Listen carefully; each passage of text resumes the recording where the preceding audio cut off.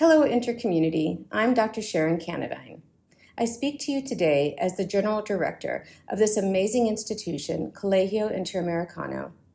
At the same time, I am here representing my team of staff, teachers, administrators, and the Board of Directors, many of whom, like me, are interparents. The pandemic has taken a toll on our families and our children.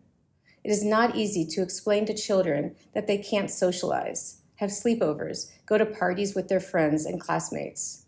But this is the position we are in, and we are responsible for making the right decisions. We have to explain that this is not forever, but it is our current reality. We're in a pandemic that we never experienced the likes of when we were children.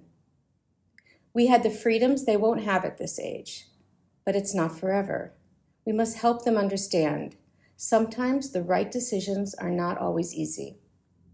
The leadership team, representing our community, has 1,440 children and 920 families to think about and know that we need to do what is responsible. We listen to the news and watch the data soar in Guatemala. In our community alone, each day we have new cases in the school. Pre-kinder, kinder, grade 1, grade 2, grades 5, 6, 8, and high school collectively. COVID-19 positive students, staff, and teachers. We have written obituaries on our Facebook page of interpeople we have lost, parents, grandparents, relatives, teachers, and friends. Gone are the days where we can say this won't happen to us. It has happened to us. These cases don't stand alone. With each positive result, there are families impacted with children in different grades and elders in the home.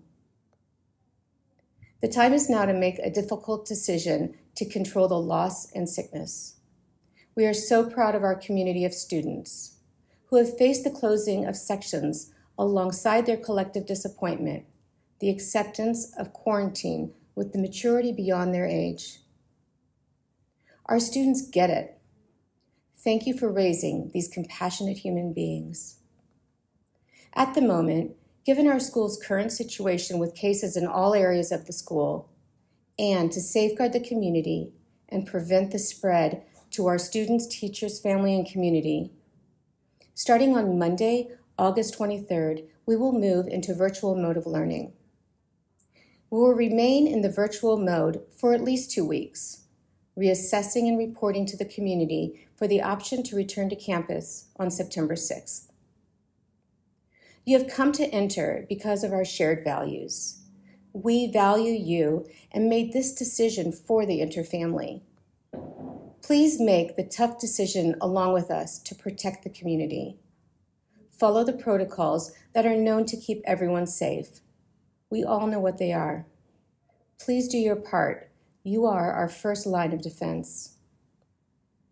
We are closing the campus to students on Monday. The campus will remain closed, but school will remain open virtually.